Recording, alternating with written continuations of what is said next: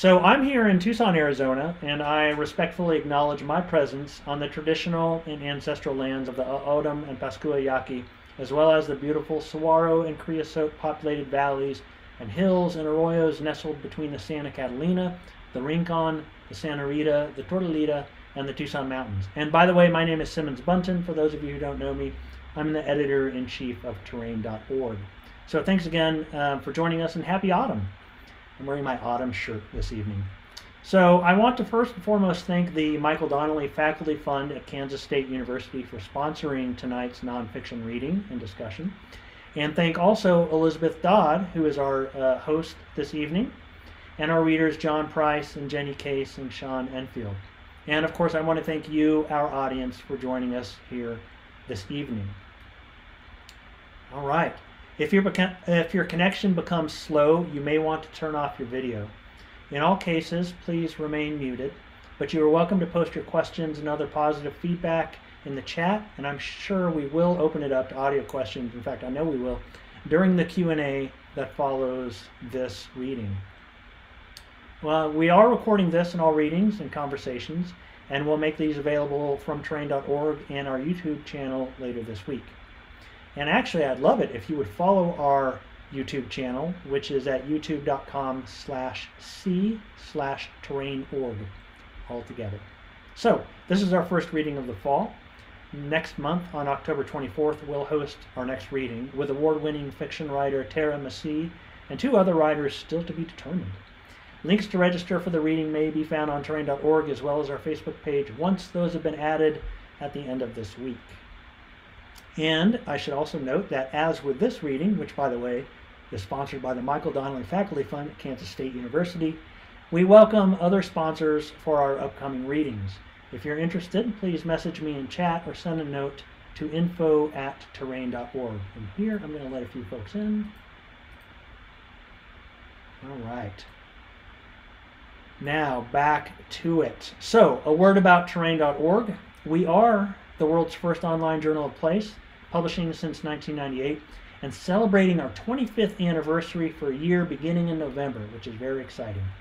And I want to have two announcements here. First, we have partnered with the Sowell Family Collection in Literature, Community, and the Natural World, as well as Texas Tech University Press, to offer the Sowell Emerging Writers Prize, a new annual book prize for a first or second book that begins with nonfiction this year, and then we'll move to poetry next year and fiction the third year. The prize is $1,000 with a $25 entry fee, and submissions are now open through October 31st via terrain.org and our submittable submission portal. And I believe we're planning on announcing a winner in February or thereabouts. Second, because this is a first for us, actually so is the book series, lots of firsts for terrain.org this year. Beginning October 19th and running through November 2nd, terrain.org will host its first ever online auction and fundraiser. You'll be able to bid on a wide array of experiences, artwork, literary goods, and more. For example, you can take a guided hike at Tallgrass Prairie National Preserve or participate in the Prairie Chicken Festival with tonight's host, Elizabeth Dodd. Or you can get a tour of New Urbanist community of Savano here in southeast Tucson and have lunch or dinner with me just outside Saguaro National Park. Or join Fenton Johnson for a pleasant talk on the Poets Walk of Rhinebeck, New York. Or join Nancy Lord for a guided skiff ride in Alaska's Kachemak Bay. Or enjoy Michael Branch's Jackalope Kitsch Kit, which I know is going to be fun. I think I have to bid on that one. Take a custom watercolor class with Lynn Baldwin. Or hike the Pinion Nation with Stephen Trimble, or Grand Manan in New Brunswick with Allison Hawthorne Deming, or join poet and naturalist Derek Sheffield on an easy hike in the Icicle Valley of Central Washington. Or hey, how about joining Pam Houston for a walking tour of Santa Fe? Or join Renata Golden for a birding trip at the Bosque del Apache National Wildlife Refuge. Or you could bid for one-on-one manuscript critiques from such writers as Allison Adele Hedgecoke, Lee Herrick, Elizabeth Jacobson, Doug Carlson, Janice Ray, Nicole Walker, Suzanne Roberts, B.J. Hollers, Suzanne Frischcore, and so much more. So keep an eye out for the auction link and sign up for terrain.org's e-newsletter, which is at the bottom of the terrain.org website, to be extra sure you get first dibs at bidding. Okay, so a bit more about our little endeavor here. Terrain.org is an all-volunteer organization that does not charge to access our content, nor charge to submit, contests notwithstanding, nor contain advertising. Indeed, we are run by the power of goodwill and dedicated weekends and evenings and undoubtedly lots of caffeine and a passion for our native landscapes and, I like to think, love. And we are run by donations from good folks like you. We are, through our parent organization, Terrain Publishing, a 501c3 nonprofit organization, and donations to support our efforts are tax deductible. So please consider donating at www.terrain.org/donate. And thank you. Hey, speaking of Derek Sheffield and the Icicle River, let's let him into the reading. Okay. So finally, a reminder that our regular submissions open again on December 15th, which is a little bit later this year, but we have a pretty healthy queue of work that we're super excited to publish, and so we decided to hold off on accepting for a bit. All right, enough about terrain.org. Let's instead turn to tonight's conversation, followed by Q&A. I will be posting terrain.org and book links in the chat in support of our readers this evening. But if you missed those or want to find other books by tonight's readers and other terrain.org contributors, hop on over to our bookshop page at bookshop.org/shop/terrain.org or find the link under the About name in the terrain.org website navigation menu. Also, be sure to post your thoughts and questions in chat as we go along, and we look forward to an engaging conversation following the readings. And finally, thank you again for joining us. So, it is now my pleasure to introduce Elizabeth Dodd. My friend and all-around amazing person, Elizabeth Dodd, teaches poetry, creative nonfiction, and literature and environment courses at Kansas State University, where she is a university distinguished professor. She is the author of 6 books, including Archetypal Light, poems, and Horizons Lens, essays. With Derek Sheffield and me, she is co-editor of Dear America, Letters of Hope, Habitat, Defiance, and Democracy, a collection of poems and essays published on Earth Day in 2020. Her essay collection, In the Mind's Eye, won the Best Book Award from the Association for the Study of Literature and Environment. She is nonfiction editor for Terrain.org, the oldest online journal of place-based writing. Her poems and essays have appeared in journals including Tin House, the Laurel Review, the Fourth River, the Iowa Review, and Places Journal, as well as the anthologies Poetics for the More Than Human World and The Tallgrass Reader. Elizabeth lives in the Flint Hills region of Kansas and serves on the Board of Trustees for Audubon of Kansas.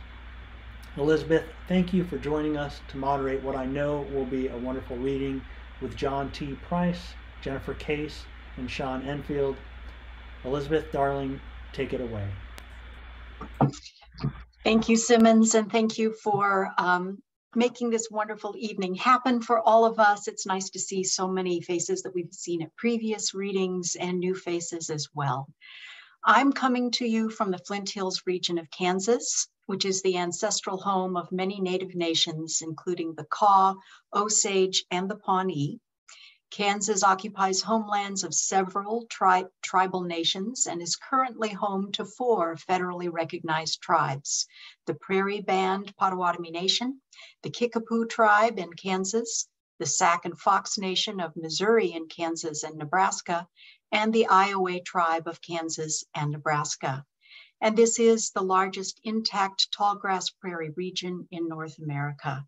Tallgrass prairie is the most endangered ecosystem on the planet, as I'm sure John Price would attest as well.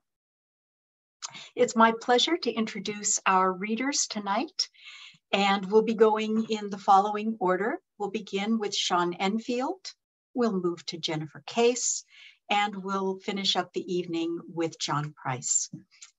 To echo Simmons, if you have comments, questions, you can send them to us through the chat, or you can send them through email to Simmons, sb@terrain.org, and we'll get to those at the end. All right, it's my pleasure to introduce Sean. Sean Enfield is a writer and an educator. He received his bachelor's in literature at the University of North Texas and an MFA in creative writing at the University of Alaska, Fairbanks. His writing grapples with race, education, culture, identity, and has been featured on NPR's All Things Considered. It's been published in Fourth Genre, Hayden's Ferry Review, The Rumpus, and Terrain.org, among others. His manuscript, Holy American Burnout, was named runner-up for Hens Press's Ann Petrie Award, and he is now an assistant nonfiction editor with Terrain.org. Please make him welcome. And Sean, will you please read to us? Gladly. Thank you. I've got a bit of I love the fall time, but my sinuses aren't catching up. So I've got a bit of something going on in my nasal passages. I already have a nasally voice too, so it'll be a fun time. I'm going to read from the essay that brought me into the Terrain fold, which I think Simmons just linked. I guess there's not much context needed, but some changes. When I wrote this piece, it's about a field trip we took when I was working at a middle school, which I used to love field trips when I was a student myself, and then I became an educator, and I hate field trips. So time is an evil thing, but in a positive sense, me that is narrating in this essay was a curmudgeon about the camping and nature and all that, and I spent 4 years in Alaska, and I have since gone real camping, and I am still have a conflicted relationship with camping, but it's much less aggressively negative. All right. This is called Campsite on Troubled Land. Residents of the Dallas-Fort Worth Metroplex can't be too choosy if they want to experience nature. I grew up amidst its sprawl and eventually began teaching a new generation born of concrete. We are people connected not by the land itself, but by the many intersecting highways snaking throughout. From above, the city is beautiful, awe-inspiring, a garden of indiscriminate lights proving fruitful the march of progress. However, as an instructor at a little private school in Louisville, Texas, my goal was not to attune my students to the city streets that raised them, but to the natural world perhaps hidden beneath that pavement. Over the course of the school year, our principal threatened many times that she wanted to get these kids outside. She had recently returned from a trip to the Sahara Desert, and now whenever she got the chance, she bemoaned how unattached we all were from our environment. Several times she told me, "You must visit Africa," to better understand my culture, but I hadn't the heart to tell her that I hadn't the slightest idea which of those arbitrarily drawn borders contained my family lineage. I simply nodded along as she talked about the wide, wild desert as it unfolded from the backs of their rented camels. She'd exclaim, "Public schools don't get them outdoors, but we can." Eventually, she followed up on her threat. Early in May, the teachers were handing out permission slips for a weekend camping trip to Lake Louisville, approximately 30 miles north of Dallas, but just a few miles from our school. I had been all over this metroplex, lived and worked in its many ever-expanding suburbs, and so believed myself intimately familiar with its landscapes. However, I had never gone camping here or anywhere. In her essay, The Art of Finding, poet Linda Gregg asserts that she is made of the landscape where she grew up, meaning in her case, her father's uninhabited mountain, but the live oak trees, the stillness, the tall grass, the dry smell of the hot summer air where the red-tailed hawks turn slowly up high. By that metric, I am made of my father's driveway with its broken South Dallas concrete, telephone poles with basketball sneakers hanging over the telephone wires and the hot and humid air, and roadkill raccoons with outstretched arms animated only by North Texas winds. It is easy to become blind to this space with its industrious skyscrapers rather than, say, majestic redwoods. These impressive feats of human engineering quickly become commonplace if you walk those streets constant enough and drunk enough. Still, I felt at home here. I delighted in riding the light rail into the city, then hopping buses as we moved from one air-conditioned bar to the next. I am not what you would call outdoorsy, but chaperones can't be choosy. And so I found myself pitching tents at a campsite near Lake Louisville. Thankfully, I was not expected to camp myself, only to help set up, monitor kids until nightfall, and then return in the morning to monitor kids until teardown. Although, since we were only a short drive away from the school and their homes, it's hard to call what the students were doing camping. The principal and her children slept in an RV which loomed over the tents with all the might of industry. All hail the Winnebago, Grand Duke of machinery. We could see our cars from the parking lot, which ran right up to the edge of the campsites. When we arrived, the principal shoved an envelope of cash into a metal box that allowed her, me, and Christina, and the other unlucky young teacher chosen as chaperone to park our cars without harassment from the park manager. Cars trickled in and out all evening long. Neither Christina nor I had ever set up a tent before, and so we flipped through the instructions, which read like hieroglyphics, until eventually we just told the students to turn it into an engineering challenge. Figure out where these poles go and you win a candy bar, she told them. Prior to her command, one of the students remarked that the tent pole, when unassembled, looked like a really long nunchuck. And sure enough, he dragged the long threaded stick behind him, trying to whack his brother with the end. After it was made a challenge, however, the students set to studying the instructions, bickering with one another about how they interpreted the instructions. You're supposed to put the long nunchuck on top of the tent, a student said, as he laid it atop the sad, wilted tent body splayed on the grass. Every now and then, the tent lifted with the ever-present North Texas wind, and so a student, frustrated by the actual engineering part of the task, elected himself in charge of sitting on it so that it wouldn't fly away. Eventually, the students gave the tent shape and stability. The class clown delighted in hammering the stakes into the ground, swinging with all the force of John Henry racing the machine. Christina and I winced as we watched, but thankfully he spared his own fingers. Even with the tent raised, this was more a mirage of camping, what we knew from very special episodes of sitcoms in which characters left the set and told stories around a campfire. Later in the evening, however, we tell stories around the charcoal grill, a workaround to the perpetual burn bans in North Texas. I don't know what it means to know this landscape, and yet I can't deny that I am made of it. Not any African country from which some great ancestor was stolen, nor its vast wild deserts. No, I'm composed of the municipal water drawn from the lake where we camped. Lake Louisville remains one of the 6 reservoirs from which Dallas and its surrounding cities and suburbs sources its drinking water. I have lived in the city itself and several of its suburbs, and up to that point, I had lived nowhere else. Our bodies are 70% water, and I have spent most of my life drinking from Lake Louisville. In 2015, the Lake Louisville Dam became the subject of national attention when record-breaking spring rainfall left the dam critically near failure. The Dallas Morning News published a report which haunted my commute, with a map of that beautifully sprawled city stained with the blood-red key indicating the possible floodway. Seepage under the dam's foundation had created what the reporters called a sand boil, which looked like a small whirlpool spinning and spouting from underground. This whirlpool, if unpatched, could lead to rupture. 431,000 people were in the potential flood path, our school included. I couldn't help but envision the flood in biblical proportions. Every weekday I drove over the bridge that separated my home just north of the lake to the little school that would be swept up in the tsunami-like wave. We, the unchoosy residents of the Metroplex, all continued forth, driving down I-35 as if it couldn't someday become the highway to Atlantis. Such is the call of the urban landscape that even when faced with apocalyptic precarity, the mechanisms of capital turn ever onward. So now I stood at the banks of that potential apocalypse, disturbing its still water with stones found along the shoreline. The campsite was up a hill, a few feet behind us. Looking down, our principal must have watched as her students became one with the water from which they were made. What emerges in damaged landscapes, asked Anna Singh in The Mushroom at the End of the World, beyond the call of industrial promise and ruin? We do, I suppose. We become the places where we walk, work, and play. We become the water we drink. What we do after emerging, however, plagues my anxiety. Do we just become the fleshy tools of industry, the arbiters of ruin? As an educator, I've always thought my role was to teach students how to navigate this broken earth and maybe even help to mend it.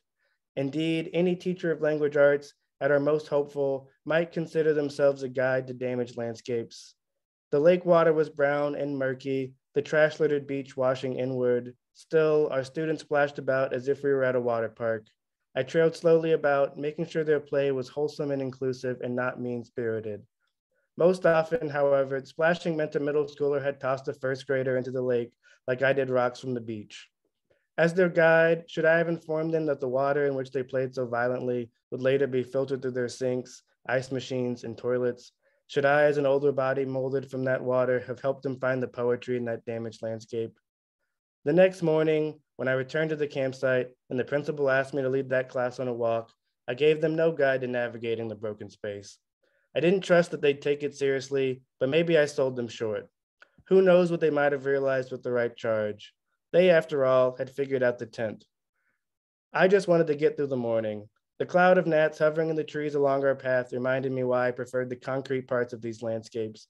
I watched as the students took off wild before me. A little way from the campsite, I noticed the 5-year-old, the principal's youngest son, who was also entrusted to my care, had set out in flip-flops. His feet were stuck all over with thorns and stickers, though I was more bothered by this than he. He even giggled as he plucked them. Once the thorns were out, I hoisted him onto my shoulders and told him to reach for the sun. Soon, my back ached. The afflicting weight giggled overhead and wiggled as he maneuvered to point out birds beyond my field of view. Meanwhile, the rest of the hiking group ventured almost out of sight. As their English teacher, was it my job to teach them the meanings of the words, "Hold on, everybody"? I told the little guy upstairs, changing the curvature of my spine, to duck out of the way of the branches and to stop putting leaves in my afro as I set off in the wilderness, searching for preteens. The hot, sticky moisture and the itchy brush of tall grass reminded me why I hated the Romantic poets. Eliot was right. April is the cruelest month, May a close second. The preteens emerged from the thickets of wood, bearing sticks and physically bringing each other closer to nature and over again. We were at the site of potential ruin, as I could have helped them see. Notice here, seepage into the ground, water building up and applying pressure to the dam a few months away from the patch job that would further delay disaster. Notice here, the 90-degree day in the middle of May, leading its way into another summer of record-breaking heat. Notice here, the 5-year-old shouts "squirrel" and the students all sprint after. Their teacher trails behind, distracted briefly from ruin as we made our way back to the parking lot. I averted my attention back to the students, then retreating from the road back to the woods, and set the 5-year-old down because he spotted a ladybug. Where does the give and take of landscapes begin? Where does the give and take of landscape and bodies begin? Where does it end? Typically, a camping trip is supposed to provide an escape from the humdrum of urban living. Campers claim to be rejuvenated by the fresh air and whatnot, and here we were with tents pitched just a few miles from I-35, pollution coloring the sky with shades of candy corn. If we do emerge from our landscapes, then camping near the city's reservoir is like returning to the womb. Re-emerging then would confuse more than rejuvenate. I understand why the principal chose this reservoir, though, as absurd as a facade of nature as it was. There's justification alone in making sure students didn't grow up to be another 25-year-old city slicker who couldn't pitch a tent. And yet still, I thought we were teaching our students to notice the wrong aspects of our environment. Our environment isn't an uninhabited mountainside with lush and tranquil vistas. Getting to know this landscape instead is to contend with the ways in which we have altered it forever. We have no ancestral land, no countryside. This kind of camping then teaches us that the so-called natural world is something separate from the environment that we call home, when in truth, those divides are as fragile as our troubled dam. Perhaps something beyond industry and ruin could emerge from a damaged landscape if its residents could see that space like a poet. America's is a restless and rootless history. Someday I would leave Dallas, yet I notice how quickly I still call it home, though home has never been easily defined in this country. It's not that I love Dallas, or even that my immediate family still lives within its sprawl, but that the memories made there follow me like the ancestors I claim to lack. As a Black man, I know that if the dam broke, even that biblical flood could not level this country. The rich suburbs would just turn the flood path into a community pool. But also, as a Black man, I've learned from other Black Americans how to salvage a landscape in which the governing powers actively disrupt your belonging. Maybe ain't no home, writes poet Nate Marshall, except for how your beloveds cuss or pray or pronounce. Rootless, maybe, but resourceful. We find ways to love our landscapes through our people. There beside me at the campsite, the 5-year-old sticks his finger in the dirt. His back is bent, with his knees tucked under, and his gaze is transfixed by a ladybug, cooing at it as if it were a cat. Eventually, it spirals up his finger, and he arches slightly to hold it up into the sunlight. 2 decades prior, I hunched atop the cracked concrete leading up to my child home in the city proper. Eyelashes brushing the dirt off the pavement, I used my fingertips to scoop roly-polies out of the driveway's trenches. Behind me, my sisters combed the concrete for bugs of their own. I smiled whenever one curled onto my fingertip and held the bug up for my sisters to see. Look, Mr. Sean, the 5-year-old exclaimed as the ladybug took flight from his finger and into the air. Louisville Dam has yet to break. It retains its water. The city has pledged $150 million over an 8 to 10 year span for repairs, which would hopefully mitigate potential ruin. Though whenever the city suffers abnormal rainfall, the local news ponders if maybe this time the dam will break. For the time being, I hoist the 5-year-old back onto my shoulder, steer the adventuring preteens back toward the campsite, and wonder what weight might someday replace existential ruin. Thank you. Thank you, Sean.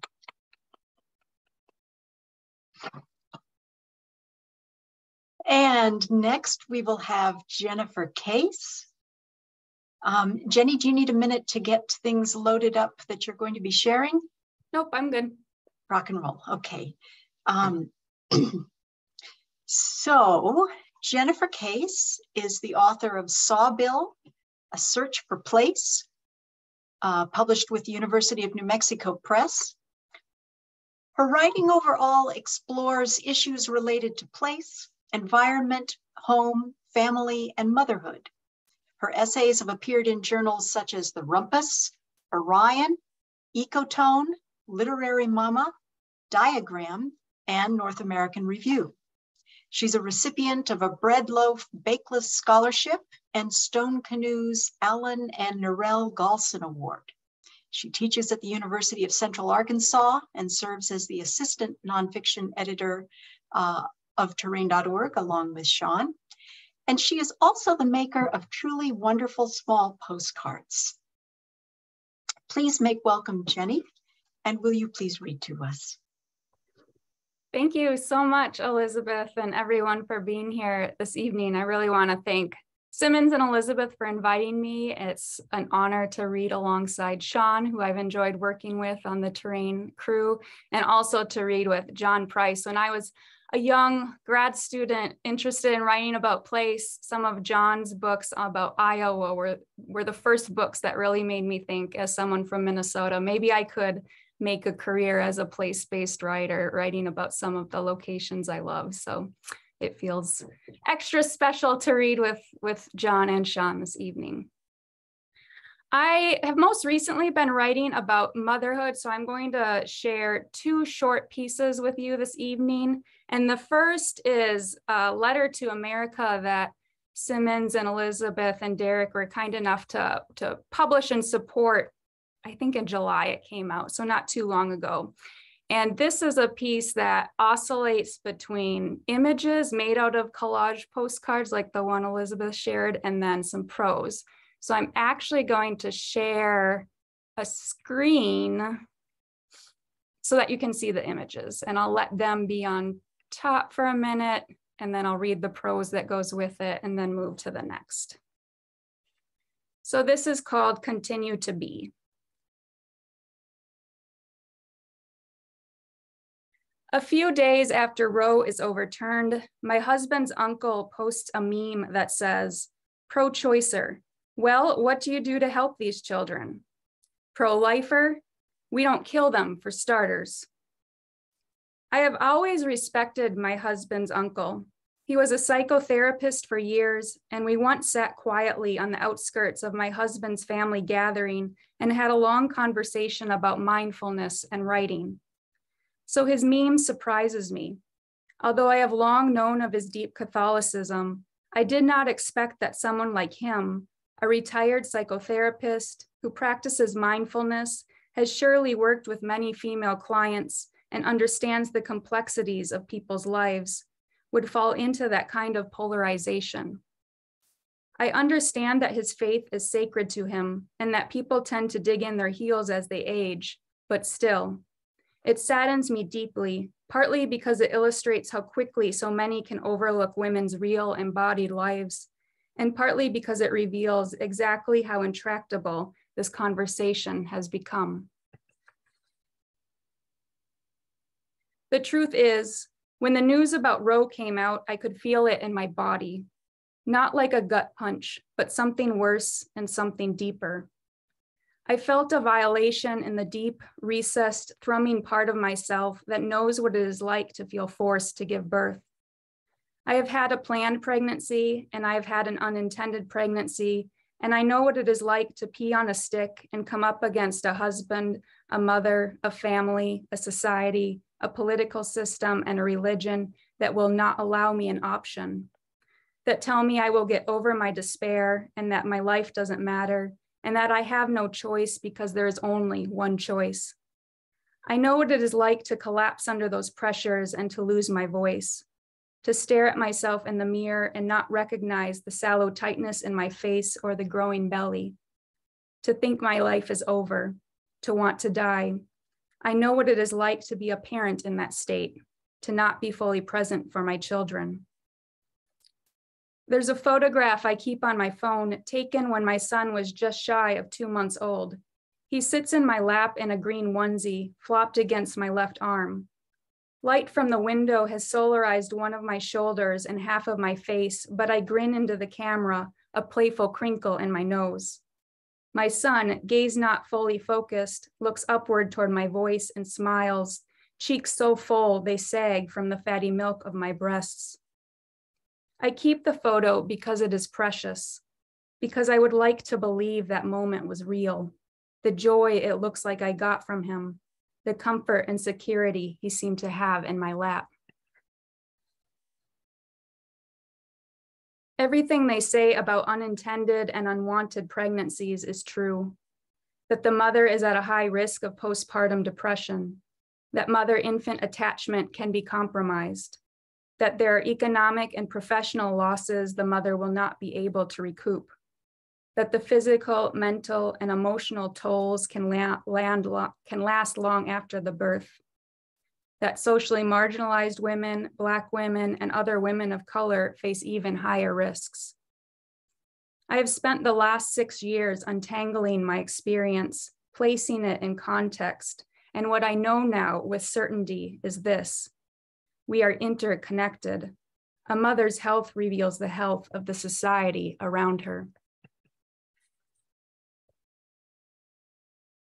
I struggle with my husband's uncle's meme, maybe because I had respected him, maybe because he was partly family, maybe because it represents for me in this moment all the emptiness I kept coming up against in my upbringing and youth. I had expected him to have more compassion, but when I confront him, he is unapologetic. He simply says, when it comes to the life of a child versus a woman's right to choose what to do with her body, I will choose the child. My anger is an energy field, like starting a fire with just a magnifying glass and the sun. I am starting to feel my own power, I suppose, or a certain kind of groundedness. In my meditation group, we discuss how to transform fear and anger into love, and I do that now, my anger and fear becoming a fierce love for all the people I know who will be hurt by this, for all of the harmful messages about their bodies these laws will perpetuate and create. A mentor suggests that some of my anger is residual, the anger I was unable to express when pregnant. I close my eyes to ponder the thought. I try to imagine what decisions I would have made then if I'd allowed myself this feeling. What does it mean if the greatest lesson my son's pregnancy has taught me is that sometimes I need to choose myself? I will have no more children. I will not sit silently when someone implies I am less. I will know in my bones what the right and necessary and moral decision is, and I will hold and embody that knowledge and power even when it causes discomfort to those around me. That weekend, I take the kayak and paddle the water trail of a nearby slough. It is perfect as always, the deep hush and throbbing as I maneuver between Tupelo and Cypress. A snake wraps itself around a dead tree trunk. A few fish lick insects from the lip of the lake. Everywhere, energy fields and life forces so much larger than my own. How much we have misunderstood motherhood, I realize. How narrow and incomplete all of our conceptions are. Here, even gender has nothing to do with it. Where the trees open up into still water, the kayak holds me. I can be part of it all.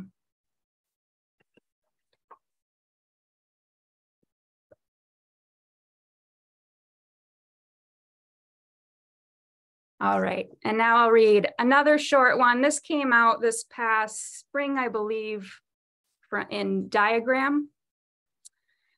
I don't know what to call it, maybe nonfiction, maybe a prose poem, I'll let you decide, but I'll read it just the same. It's called Message for the Animal Mother. You are teats tingling, hairy line from your pubis to your belly button, stretched skin that has spread and then shrunk to create ripples and dapples. You are bite, an aching neck, and an arm that always reaches out and will hold a child when they need to be held and will grab that child when they need to be held back.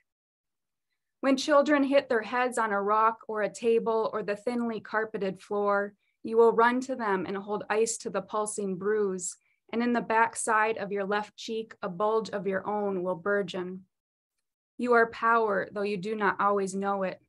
You are sparks and mirror neurons and a life force throbbing to reach the future. But sometimes you forget this.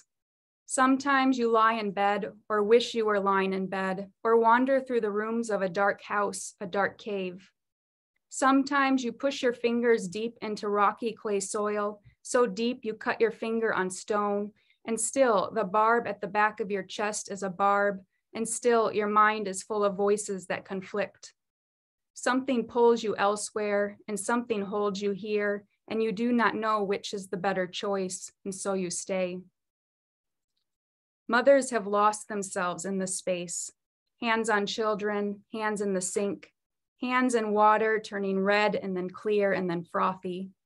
Mothers have brushed their children's hair and seen their own selves spiraling upwards like the strands of a spider web, filaments floating and breaking in a breeze. A snail crawls across red bricks on the sidewalk, grit on grit. A blue egg cracks in the gutter. Where are you now? Once you were young and like all of us, naive, and this is how it always is, so don't beat yourself up.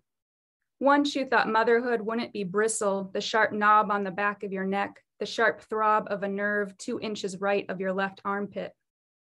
Once you thought motherhood meant familyhood or something like that, forgetting that it was you who was the mother, you alone, mouth open and then clenched on a dark and throbbing night. Do not believe this is anyone else's story. Do not believe this is anyone else's choice. When you stare into the lake or the river or wipe the mist from the smoky mirror, you will only see yourself. Oh, mother, you don't believe me. I see you caving in like a carcass, so full of fear you've already made yourself dead.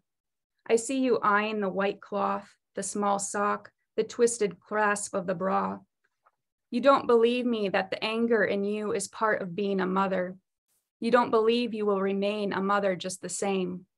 You don't believe that the eye flash, hiccup, aching longing to be elsewhere is one and the same with the hug so tight you feel your child's bones. Oh, mother, the time will come when the belly will glisten and the sky will open and the mud will seep to your ankles. The time will come when the den is empty and the nearly grown daughter will stand at your side.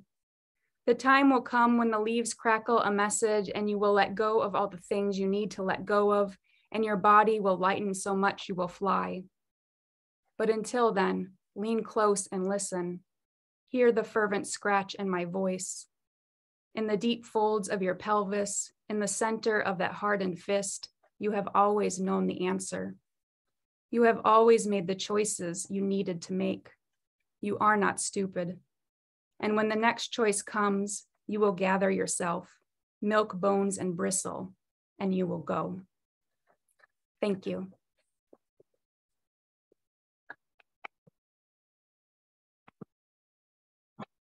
Thank you, Jenny.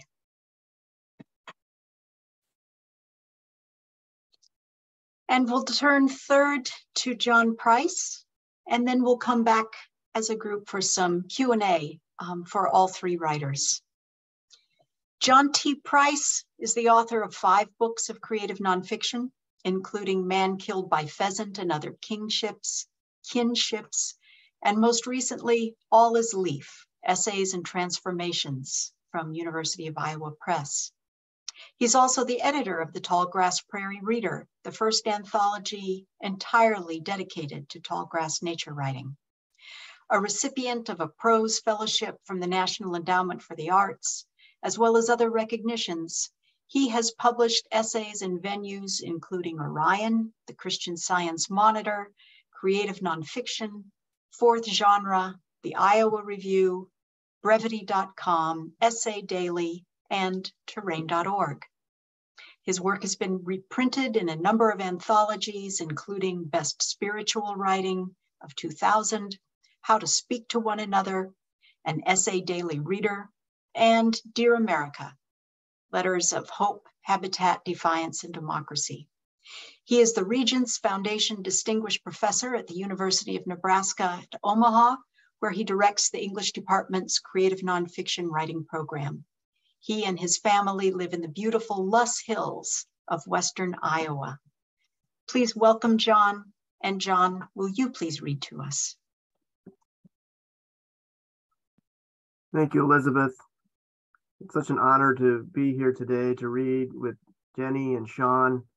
I want to thank Simmons and Elizabeth, not just for this event, but for and everyone at Terrain for that incredible journal. I'm going to read from this new book, All is Leaf, which I often fondly say was the book that Terrain created, because it's true. Terrain created a space for me to do some experimenting with nature writing and environmental writing, do things I hadn't done before and didn't think I could do. And I really appreciate the space that they gave me to do that. And the spirit of that kind of experimentation spilled over into this book as a whole, which is about change, about transformation, environmental, personal, political. Each chapter is different in form and often in voice. There are a number of epistolary essays, and I'm going to read one of them. I'm going to break one of the rules, cardinal rules of reading, and read the last chapter in the book. I hope there's no spoilers in this, but it's a piece that was also published in Terrain. It was published in March of 2020, just on the verge of the COVID-19 shutdowns.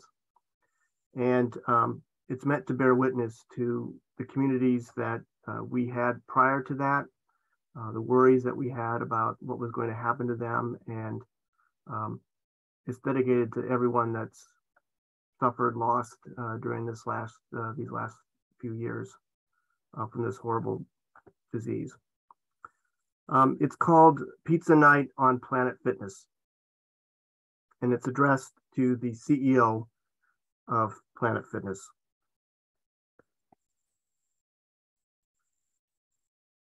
March 2nd, 2020. Dear Mr. Rondeau, it is the first Monday of the month and I am once again attending free pizza night here at the local Planet Fitness, AKA No Judgment Zone, where I have been a member for 6 years. I was particularly intent on attending tonight because I do not know how long it will be before I return. Although there are currently no confirmed cases of COVID-19 in Nebraska or Iowa, rumors are that it may soon lead to mass hospitalizations and business closings and major alterations in our lifestyles, including limiting contact with places like this, where human beings freely touch the same surfaces, exchanging sweat, spittle, high fives, and more than a few tears, and pizza. I'm not writing to debate closing your doors. I know the decision will be a hard one, or if the threat continues to rise, no decision at all. I'm writing only to explain what this night, this place, has meant to me, and perhaps a few others it has served. But first, let me say something about this pizza, which is smelling really good right now. It looks like the teenage attendant ordered a nice variety tonight: pepperoni, sausage, veggie, even a gluten-free option. My favorite is the Supreme, and it's seriously calling to me. No Hawaiian as usual, which has always disappointed my wife when she's attended First Mondays, but you can be forgiven for that. The concept of pineapple as a topping has always been a little controversial, sort of like serving pizza in a health club. On the other hand, I confess I had mixed feelings when Planet Fitness first came to town. You replaced the Barnes & Noble, which had occupied this space for about a decade. When my books came out, I gave readings here to local people, mostly those who knew me personally, mostly elderly, some of whom had since passed away. I miss them. They were from a generation that valued books enough to purchase them. They didn't shop online, but at stores like this Barnes & Noble, which was the only store in our town to stock my books because it was the only bookstore. I miss all the physical books that used to inhabit this place, and the massive magazine stand, and in the cafe, the scent of espresso and the panorama of famous authors that made you think you were invited to sit among them. I'd give anything right now to join the table with Nabokov and Orwell. But it's more than that. When this space was a bookstore, my young sons played at the table with the Thomas the Tank Engine track, talk about germs, beneath the Winnie the Pooh 100-acre woods panorama, which was where the leg press machines are currently located. Later, the boys dressed up as Harry Potter and Ron Weasley for the grand release party of the final Harry Potter book. In the general vicinity of the Ab Crunchers, they sat and drank butterbeer, flicking their wet straws at one another and laughing at the big bearded man dressed as Hagrid. The place was crowded and overheated, and people were breathing all over one another. But even then, I thought, when will we ever see such a spirited, sticky gathering of generations to celebrate the release of a physical book? Now this entire section of the mall is set to be demolished and replaced with a Menards. Even though you've committed to moving only a short distance away, I'm still grieving the loss of the mall. In its prime, it contained not just the bookstore, but other places that meant something to us. The movie theater and the KB Toys and the holiday Santa display and the video arcade and the glow-in-the-dark mini golf course and the ice cream store and the lily pond themed play area where the kids climbed barefoot on the backs of frogs and drooled on giant dragonfly wings while we sat and took pictures. We were totally in love with those children, all of them. The frogs are gone now, but the spongy carpeted area is still there, along with the unimpressive gray tiles. On these same tiles, unchanged during our years here, our boys toddled at first, holding our hands, then ran to and from our arms, countless reps. To watch a child grow up has its joys, but it can also feel like a kind of death. A double death when the physical places those children used to inhabit disappear. Sometimes when I am doing another set on the leg press, I think I hear a train whistle and the voices of those little boys. Sometimes I think I see them running at me, and the weight I'm lifting with my legs is their bodies, and I'm carrying them. Then I snap out of it due to the knee pain and find myself once again alone with my body.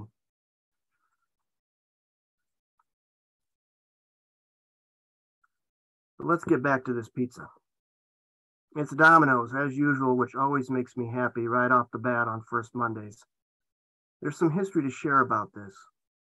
In college, I basically survived on lukewarm slices purchased at the corner Domino's near my boarding house. In the evening, I would walk home from the library or from a pickup basketball game with my buddies, or just an aimless walk, body aching pleasantly, and grab a slice of Supreme and a liter of Pepsi. The food was cheap, which was good because I was student poor. So I ate a lot at that Domino's alone and with friends, so many friends back then, at an inside table under the fluorescent lights after midnight or outside on the curb to watch the setting sun paint the sky. So much pizza, so much youth, cheap and warm and filling. Ah, Domino's. It pretty much smells the same, which is wonderful. As I inhale, I can feel that earlier, younger body stir within me, calling, I am still here. You can find me if you feed me. A siren song, I know, but it still beckons. When I look around here at Planet Fitness, I see several other familiar strangers who have been with me from the start. They are my involuntary support posse. I don't know what I would do if I didn't see at least one of them every time I came in here, which is sometimes every other day, and sometimes not at all for weeks. They don't judge me for that. However long it has been, we always acknowledge each other in some way, a wave or chin jerk or just a prolonged staring that in any other context would be sort of creepy. We know each other not by our names, but by our faces, our bodies, some of which have transformed dramatically since we first became aware of one another. I feel a deep affection for them, these bodies. My teenage son, who used to play with toy trains here, once made a snide remark about a boomer in yoga pants taking her sweet time on the chess machine he was waiting to use. I think he was surprised by my harsh reply, for which I apologized later. He's a good kid, but I needed him to know how much I care for these people, my companions. They haven't come here to get toned for spring break or the downtown bar scene, even if both get canceled this month. No, they have come here to save their lives. I will not tolerate any mockery of them. There is, for instance, the woman with the military tattoos on her arms and the massive scar on her upper left shoulder. She's in her late 30s or so and sings badly at the top of her lungs while on the treadmill, punching the air and cheering for herself. She's cheering for all of us and our private victories on battlefields real and imagined. At least that's how it feels when I'm on a treadmill anywhere near her. It gets me going. There's another woman about the same age, a former high school athlete, whose husband cheated on her with her best friend. Now she comes here with her older brother. The siblings laugh and talk loudly, which is how I know about the husband, and high five in between beating the shit out of the 20-minute workout machines, all of which are colored coward yellow, like her ex. There is a middle-aged couple who doesn't seem to have a lot of money. You can kind of tell these things by the range and brand of workout clothes people wear. I'm sorry to say such comparisons do take place even in the no judgment zone. This couple wears the same loose gray sweatpants and long-sleeved Ocean Pacific t-shirts from the 80s. His is white with pink lettering, hers is pink with white lettering. Both have images of palm trees on the back. They always show up together and will use only the same kind of machines and only if they are side by side. And they always exercise in sync, same pace and same number of reps and sets. It never changes. Over the last few years, the length and pacing of their exercising has increased, those once tight palm tree t-shirts becoming on the treadmills like triumphant flags flapping loosely in the wind. But the ritual has never wavered, always together, always to the same invisible beat that has bound them from the beginning. Then there is Myron, a friend of the family. He's maybe 40 and is a longtime weightlifter, ripped from top to bottom. Every now and then he clinks a few discs and set off the lung alarm. But did you know that his mom died recently from lung cancer? Plus, he's a really nice guy. Just last week, Myron brought his aunt along for the first time, who was around 70 and a former smoker like his late mother, her sister. He was patient and encouraging while coaching his aunt on the machines, even though she sometimes couldn't complete one rep. I overheard her engaging in a lot of self-judgment. She actually started talking to me about it, about how her body used to look, what it was capable of doing. And she and Myron waited for me to finish on the chess machine. She started crying. So I stopped and gave her a hug, even though we were pretty sweaty, and she hugged me back and asked God to bless me. Maybe I'll be telling my grandchildren, this is what it was like in before COVID times. I don't want to get anyone in trouble, but there's a teenager here tonight who's on his third slice of pizza. Some of my fellow boomers are giving him judgmental looks. Personally, I think he and the other teenagers should be allowed to eat as much pizza as they want. In fact, you should encourage them to do so if you don't already. Our job at this age is to feed them because that's always been the job of people our age, or should be. As COVID-19 has spread, I've heard a lot of critical terms thrown around about his generation: reckless, indifferent, narcissistic. Health privileged is a new favorite. Privileged is not a term I associate with most of them.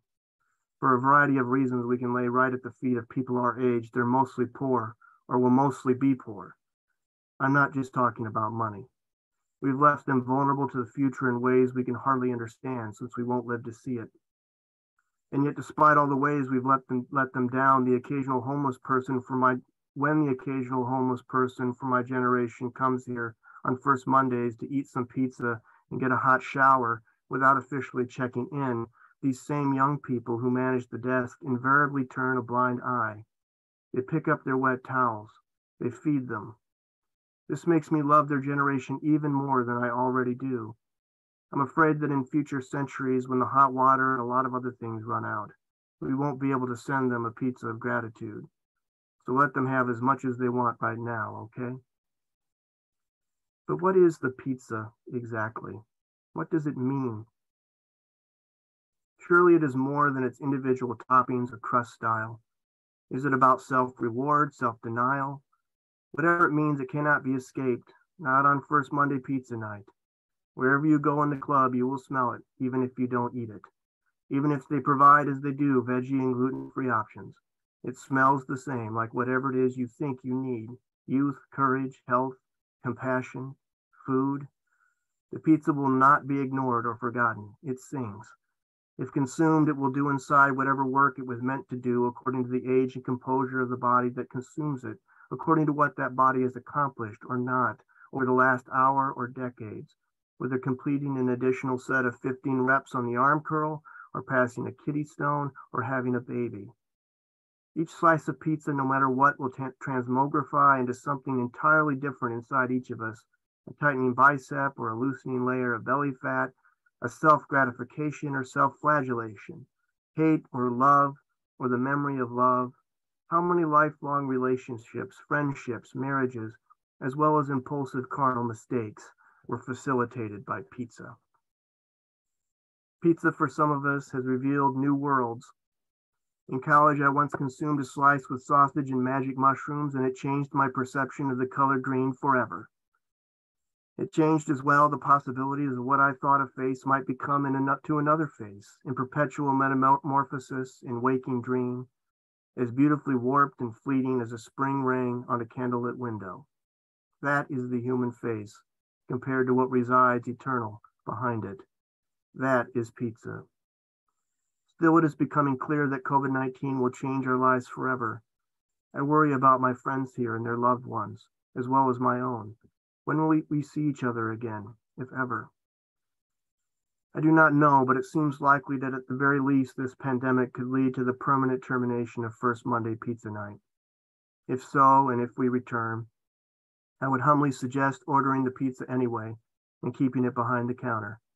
The smell alone might temporarily overcome the stench of hand sanitizer and fear, becoming a reminder of what we used to mean to one another, freely exchanging the sweat of our struggles, wordlessly confessing the otherwise secret longings and courage of our souls, demonstrating for all to see the possibility of individual and collective morphogenesis, like leaves, because all is leaf, our bodies becoming the place where new growth sprouts from the point of separation from earlier selves, once thought inseparable. So yes, the pizza smells good and it's loaded with essential meaning, but I have decided to deny myself a small sacrifice ahead of larger ones to come. Maybe it will leave more for the teenagers. I will instead dial up Led Zeppelin on the earphones and then, perhaps for the last time in a while, join my fellow human beings, my loves, on the stepping machines.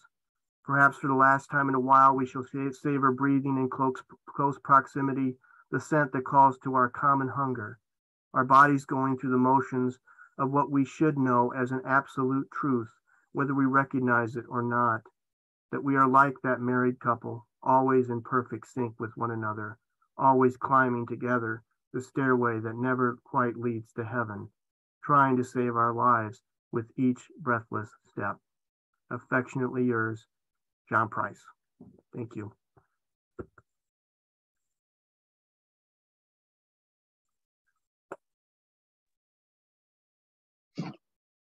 Thank you, John.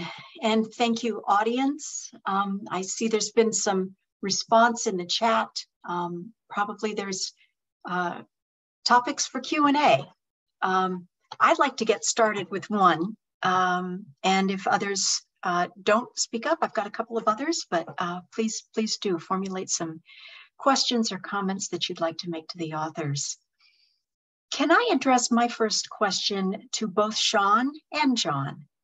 And something that I like so much about both of your essays that you read this evening is the mixture of amusement at the human condition, and serious contemplation of its depth, and the ability to gaze at a wounded landscape, or the beginning of the pandemic, and still have good-spirited humor.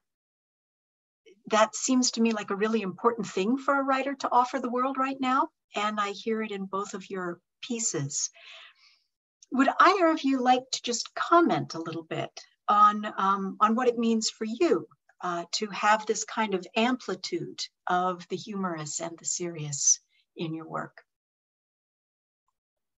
Go ahead, Sean. Yeah, I worked with somebody in my MFA, and she said your poems are so funny, but then I realized that they're actually very sad, which is unlocked a lot of things actually to hear it said out loud. But yeah, I don't know. I think in first draft it always kind of the humor is a bit of a coping mechanism, and then I work to figure out what the humor is masking, and try to make sure that those things are in sync and not still just a coping mechanism. But I don't know. I think I watched too much Simpsons when I was growing up. Maybe is also part of the problem. I had a lot of free time as a child, and I can't help but try to take the piss out of something sometimes as well.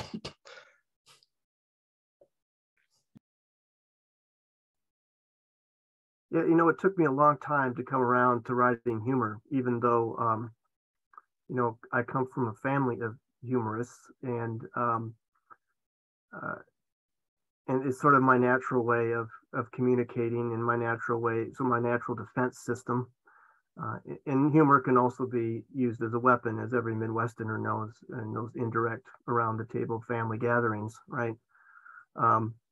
So, I was kind of trained in it before I ever started writing it. And it took me a while because, I was writing environmental literature, and there's not a lot to laugh about in what's going on with the environment. And so I can see why the tradition often doesn't include much of it, or hadn't at the time I started working in it. But I think I found that, experience, and others experience it too, that sense of paralysis, right, in the face of all these problems. And humor, especially self-deprecating humor, a kind of embracing of an attempt to embrace humility and fallibility and mistakes, not to be afraid to confess them, to laugh at them, and get beyond them and actually do some work in the world, both as an individual, but I think also collectively. And that's been a part of the creative nonfiction tradition going back to Montaigne and well before. So that's really sort of what it comes from. It's a kind of humor that comes out of pain. And as Sean was saying, that sadness and humor exist together, right? And feed into one another and give each other it's urgency. And so that's sort of where it comes from for me. Fantastic. Thanks. Other people in the audience? Yeah, Andrew Furman, please. Sure. I have a question for Jennifer. I really appreciated your reading. I really loved it. I was wondering if you wanted to talk a little bit about the relationship between the visual art that we saw and your writing, basically. I just noticed specifically all the birds. And so I'm a bird watcher, so I definitely noticed that. So you could speak to, why birds occupied so much of that space visually, and just generally, if you want to just talk about generally about the relationship between the two, I'd love to hear that. Sure, thank you.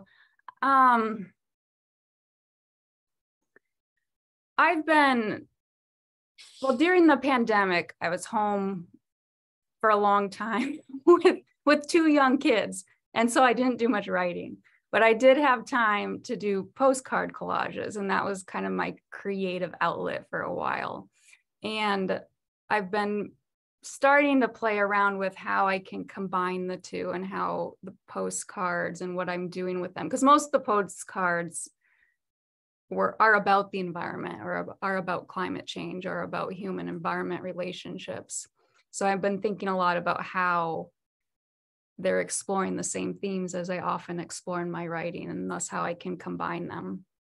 In that particular piece, I drafted a lot of prose, and then I also had this series of postcards I'd created a week after Roe v. Wade was overturned, but also on the same day as the EPA, the EPA ruling came out. So when I created those postcards, I was thinking both about women's rights and bodily autonomy and Roe v. Wade and environmental policy. So they just kind of merged in the postcards I created on that particular day. And as I was working with the prose in that piece, I found that I just needed space between a lot of the sections and the paragraphs. I needed that long pause, and yet I needed something for me and readers to contemplate in there that would soften it and give space for transitions. And I looked at the postcards that I had created around the same time and looked at the prose that I'd written around the same time and saw that they interwove in interesting ways. And then I had fun playing with which postcard goes where and how that would come together. I have a lot of birds though, because my colleague, Sandy Longhorn, who is here in the audience, collages, and I've borrowed a lot of material from her, and she likes birds and has a lot of birds. So I've borrowed many bird cutouts from Sandy.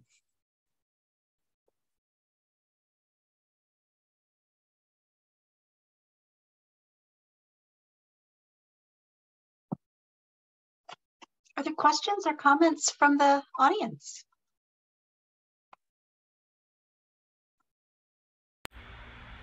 John, are you working out at Planet Fitness or somewhere else? What's the rest of the story? You know, it's I haven't been back. You know, it's sad, and I'm almost afraid to go back. It did move, and you know, I just haven't returned, obviously, because of COVID concerns. I kept my membership all those years just to support it, and also because they were one of the few businesses early on that were requiring masks to go in there, and I wanted to support that. They lost a lot of members because of that. So, but I don't know if I explained this fully, but some of you already know this. Planet Fitness has this weird tradition of providing free pizza on the first Monday of every month, and that goes back to apparently I did some research. A store, their first store in Connecticut, where they ran out of hot water, and as a thank you to their customers, they provided free pizza, and then that kind of spread throughout. So it's kind of a weird. And they also have second Tuesday bagel morning, or they did, but these are all gone now. That's one of the victims of you know the pandemic. But yeah, I'm sorry to say I haven't been back yet, and I'm sort of steeling myself for that because I don't know what's happened. Right, I don't know who's going to be there when I return. So, Susan. Yeah, as a fan of creative nonfiction, I was reminded tonight why I love it so much. But I'm wondering what you think the gifts of creative nonfiction are for you. What can you say in that you have not been able to say in some other genre, if you've ever tried? Just curious about that. Thank you. Sean, did you start as a poet? Oh, I'm go ahead, Jenny. When I went to my master's program, I applied in fiction, but ended up writing a poetry thesis. And then I went to do a PhD in creative writing, and I applied in fiction and ended up doing creative nonfiction. So in some ways, I feel like creative nonfiction is the genre I avoided for a long time, but the genre that kept coming back to me. And what I love about it is it grounds me in reality and helps me understand the actual world I exist in and to explore that. And that, I think, is what I was always trying to do in poetry and fiction, but creative nonfiction gave me the space to do that more directly. I think I had a kind of similar journey to Jenny. I entered my MFA mostly as a fiction person who wrote mostly poetry and hated writing fiction, I was just kind of confused. Um, and then I took to writing essays, which were just kind of scribbled notes about things that had happened that it turned into full-fledged stories. But I think in terms of the gifts the reason I continue to do it, and not just because I needed to draft stuff for workshops, but I find as a reader and as a writer, I find I'm most compelled by being able to kind of communicate with the art that I love, and that's both in text and music and all these things. And I find nonfiction is a great space to kind of not just reflect, but also to kind of open up conversations with other authors and other artists who I've kind of influenced and inspired me, but also who I wished I could enter in a real discourse with, and not being able to do that, we just try to meet on the page instead. And I feel like in a way that I haven't been able to do in fiction or poetry. Yeah, nonfiction has been my first and only genre love affair, and it started in undergraduate school. I was a refugee actually from the sciences. I was pre-med. I was majoring in or interested in chemistry and biology, and I kind of accidentally stumbled into a creative nonfiction class. We didn't use that term back in the 80s. It was called advanced writing, and I think that's how a lot of creative nonfictions existed courses back then. They were kind of hidden, right? And you had to kind of find them and discover them accidentally. And I was really struggling with whether I was going to continue on with the pre-medicine, and I was also taking some humanities courses, literature courses that I loved. But I was working at a hospital in Iowa City with some of the kids in that. It's a children's hospital, and some of the kids there were terminally ill. And I was experiencing a lot of feelings and emotions that I didn't really have any words for. And that class, because I was taking it simultaneously, and I was working the night shift at this hospital. And some of you know, as a nursing assistant, it's one of the most intimate sort of jobs you can have in a hospital with patients. I started to sort of see things as a writer did, right? Being attentive in that way to what's going on in here as well as what's going on out there. And the result one night was just simply writing down some of my feelings and thoughts and observations on back of prescription slips. And that ended up becoming the first essay I ever wrote. And that eventually was published in Creative Nonfiction and ended up in one of my books. So it's really bizarre, but I think what that process did when it was first workshopped and the feelings I had with that, it revealed to me that, medicine isn't the only healing art. A true story written out of your life for someone into another life, the experiences, sharing those experiences with others is also a kind of healing force. At least that's how I experienced it. And so that was the beginning for me with nonfiction, and I haven't ever turned back with it.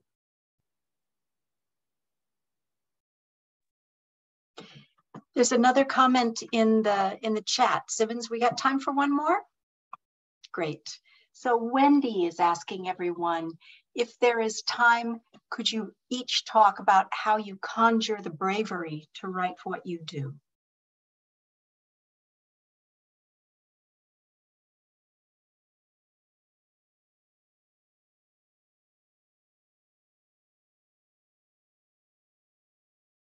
Go ahead.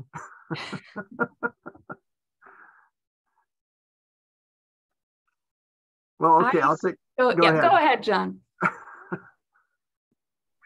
Yeah, bravery is a big word, and that's I think I feel honored that you feel that way about what I shared, and for me, it really has to do with a sense of responsibility, right? I'm actually a very shy person, an introverted person. So public speaking, for instance, is still pretty terrifying for me. Language has always been a problem for me in a lot of ways. I've stumbled over it. I've had issues with it. That's, I think, why I became a writer, right? I just wanted to slow things down and make language do what I wanted it to do. But I think with every piece in every book I'm thinking about, I'm thinking about the responsibility I have to others to tell a particular story. It could be about place, it could be about family, in the hopes that maybe someone out there will feel less alone with whatever they're experiencing that I share. And so that's sort of where it begins with me, that sense of connection and responsibility.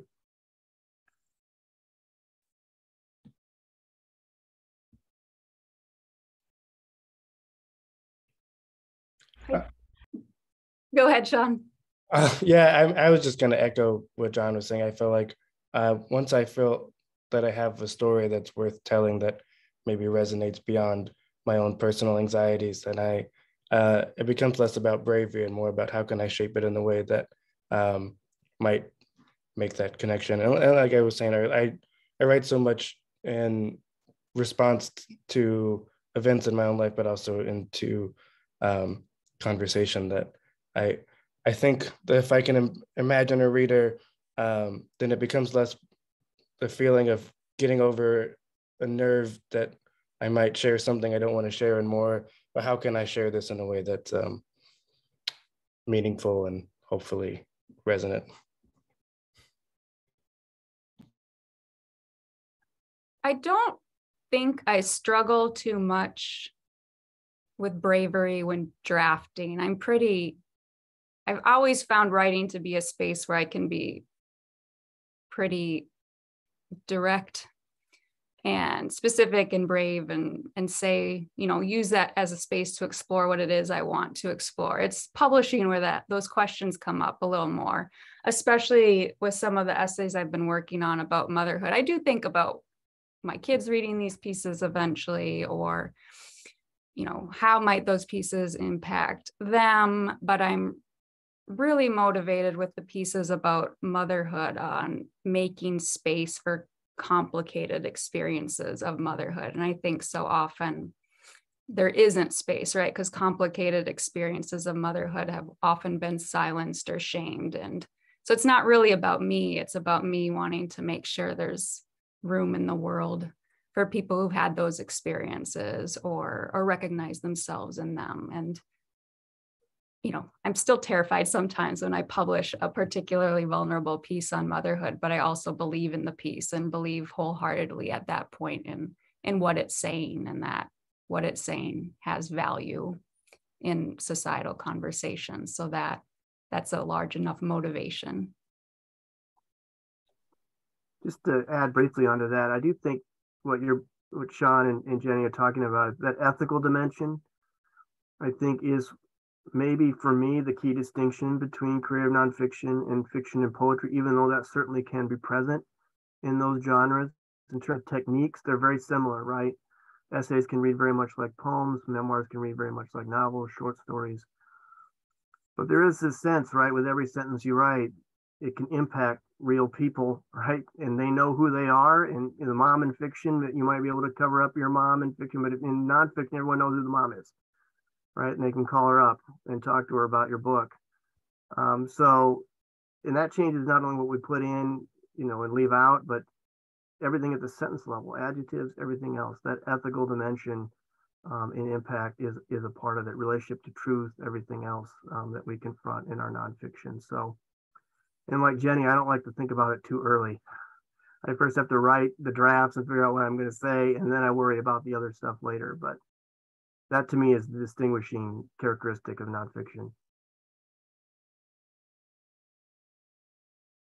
This has been wonderful conversation.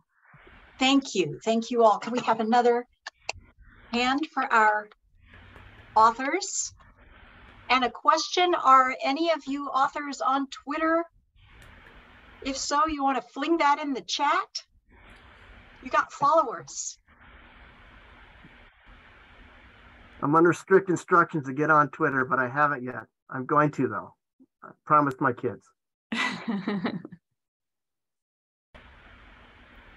Well, let me jump in here and thank Elizabeth Dodd for doing such a terrific job of hosting these wonderful readers, and of course thank our readers tonight John and Jenny and Sean, and thanks to all of our audience members. Really, what a wonderful, wide-ranging and powerful, all of them powerful readings this evening. So thanks for joining us. It's a great way to start off fall, and I think our reading series. And, have a wonderful night, everyone.